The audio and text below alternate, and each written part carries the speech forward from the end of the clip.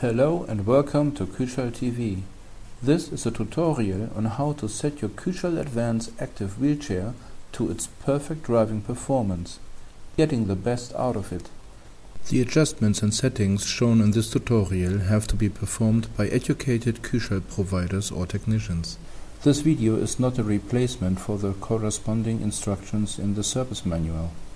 If you are a user of the Kuschall Advance and want to have the settings on your wheelchair changed, please refer to your Kuschall provider.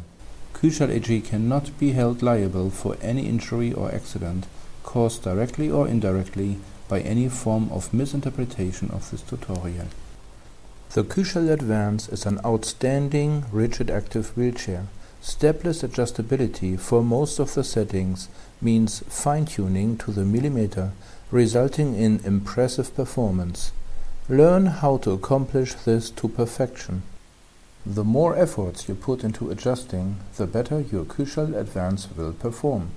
During the next minutes, we will deal with the following topics: how to adjust the front wheel supporters and the forks in verticality and drift angle, what is to be paid attention to when adjusting the center of gravity, how to ensure absolute parallelism of the rear wheels, some important info on air pressure, wheels and quick release axles, how to set the backrest locking mechanism to a perfect position, and how to change the tension of the carbon seat plate.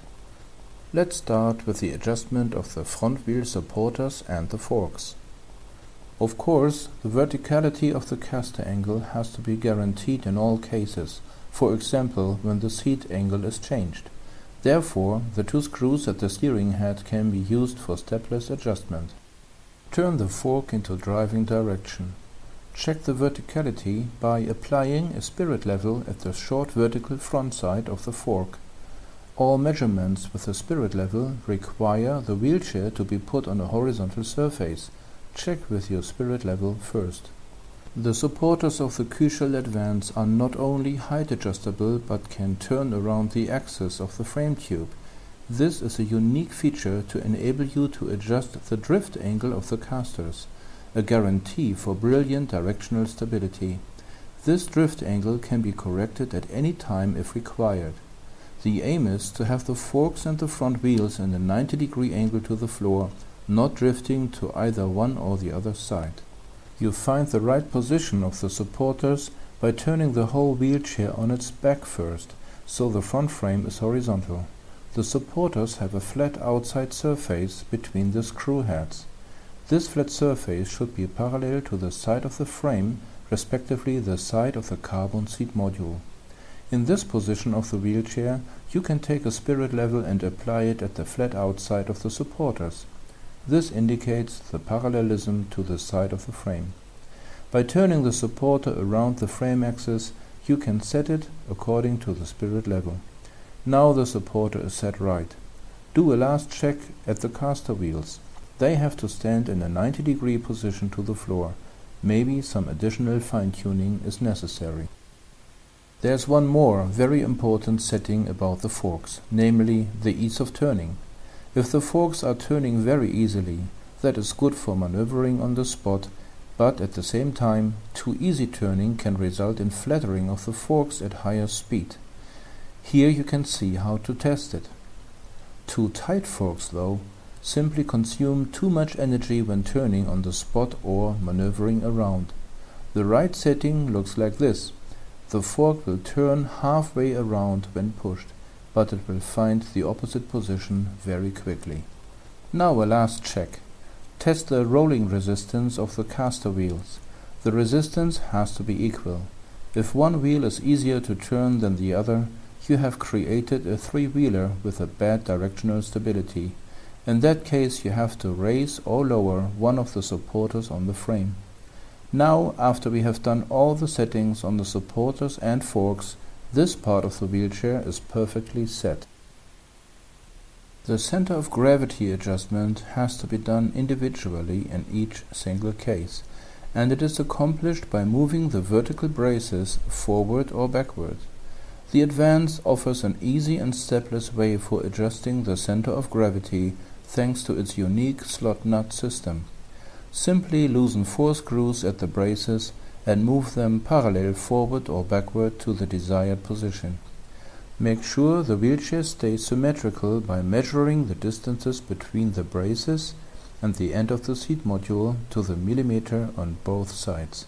Alternatively, you can use the markings printed on the seat module. Rigid wheelchairs with camber bars need to be adjusted in parallelism of the rear wheels. This adjustment also is called track. This has to be done each time the camber bar was moved or turned in its fixation or when the seat angle was changed. Absolute parallelism is required to ensure a perfect driving performance. When the axle is turned to the front, the wheels will come closer at the front of the wheelchair. This is called toe-in. If the axle is too much turned to the back, the wheels will open in the front, which is called toe-out. In both cases, the performance decreases, but especially the toe-out position dramatically influences the performance in a bad way. To ensure parallelism, simply measure the vertical distance from the floor to the center of the wheel axle. You need this measure as a fix for measuring at the rear and at the front of the wheels. Now, take this level of height in the rear at one wheel and take the exact horizontal distance to the opposite wheel. Repeat this procedure at the front of the wheelchair. The distance must be equal. If not, you can correct it by turning the camber bar very slightly.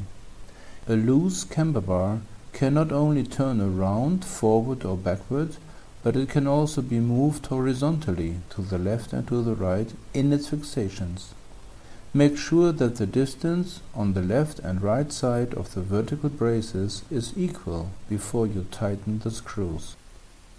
Also, check and make sure that the vertical distance of the fixations are the same.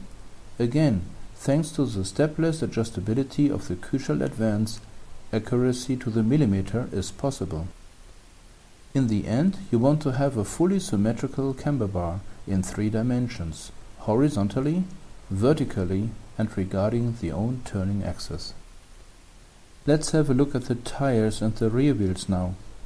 No matter how great the wheelchair might be, if the air pressure in the tires is too low, the chair will not perform well at all.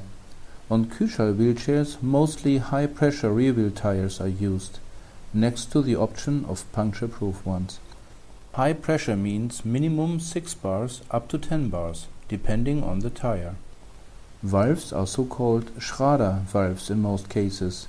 Those are the same like on your car tire. You find the required minimum and the possible maximum pressure on each side wall of a tire. In general, a maximum pressure will provide the least rolling resistance and therefore better performance, but less comfort on uneven ground. Less pressure means more resistance and less performance, but some more comfort. For the Advance, it is highly recommended to go for maximum pressure, because the rear part of the carbon seat module can compensate some of the shocks created by uneven ground.